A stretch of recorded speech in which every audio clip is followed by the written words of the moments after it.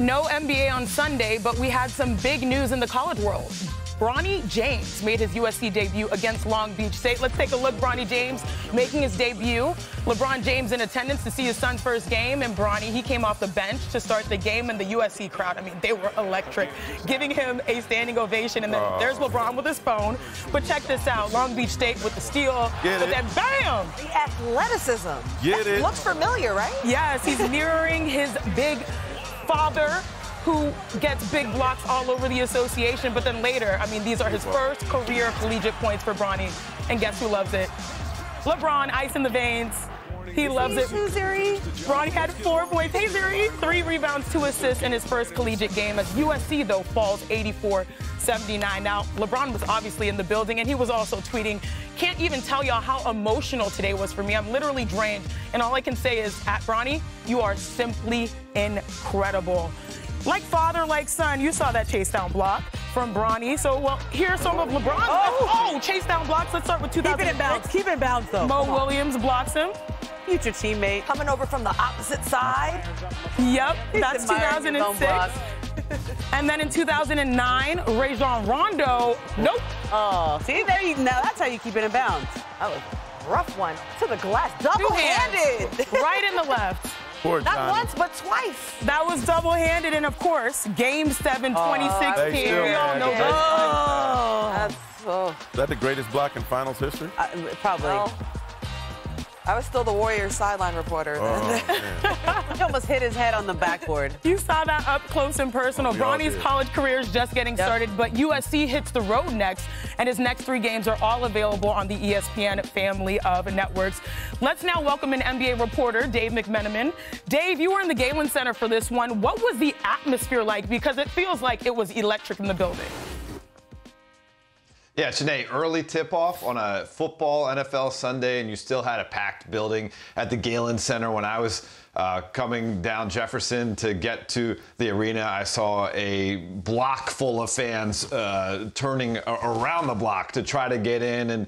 And certainly there was a huge anticipation for the moment for Bronny to check in. He didn't start the game, but as soon as he got Andy Enfield to call him up from the bench and made his way towards center court, everybody was already starting to build anticipation. There was a standing ovation when he checked into the game. There was a standing ovation when he had the chase down block. There was a standing ovation when he made that transition 3. And certainly there was a tone of appreciation in the air, even though the USC Trojans kicked away a game they probably should have had. They were up 17 on Long Beach State.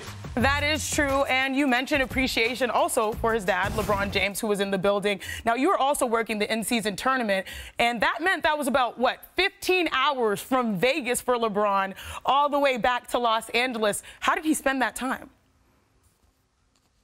Yeah, after the game, Chiney, after he got the medal for the inaugural in-season tournament, when he found his longtime friend Maverick Carter outside the Lakers locker room at T-Mobile Arena in Vegas, took the medal off, put it on Maverick, handed him the MVP trophy. He said, "Take these to the bird," meaning take them to the plane, while LeBron's Lakers teammates stayed the night and celebrated in Vegas on Saturday. LeBron was headed back to Los Angeles so he could be there with his family. LeBron was flanked by Savannah, his wife, and Zuri, his daughter, and we also had Bronny James, not just Bronny and James in the building, Bryce James and Gloria, his mother.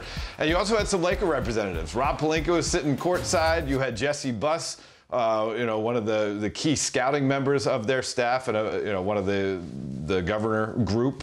He was in the building too, so it was a family affair, not just for LeBron, but for the Lakers there to be on hand for support and maybe to scout a little bit. You never know. Jesse Buss and Rob Pelinka, they got to see if Bronny James could be a potential draft pick for this franchise. Yeah, you never miss a good scouting opportunity, but also with a lot of fanfare. And Dave, I hope you get some rest, because that's only 15 hours for you too. Now for a different perspective on this story, I've got another front office insider, Bobby Marks. Bronny, he will have to make a lot of decisions regarding his health and basketball career, but he will be eligible for the draft after this year. So, Bobby, from the perspective of an NBA GM, can you see a team drafting Bronny to really try to lure LeBron also to their franchise?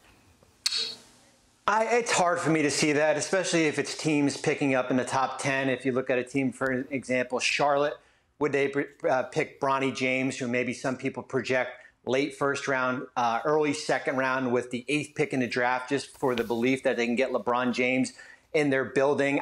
Teams don't operate that way. They operate how their board dictates it. Now, what will be interesting here, Chiney, is what happens maybe we get into the 20s here.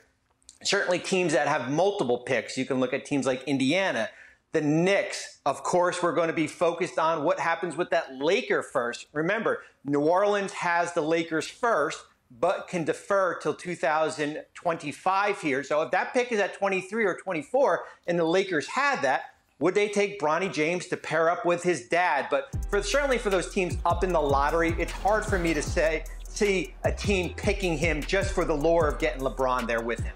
That is true. I do think LeBron does have a lot on his side. We said with the in-season tournament, we'll let the chips fall where they may, and LeBron walked out a victor. So we'll see what happens with him and his son later in the future. Thanks so much, Bobby.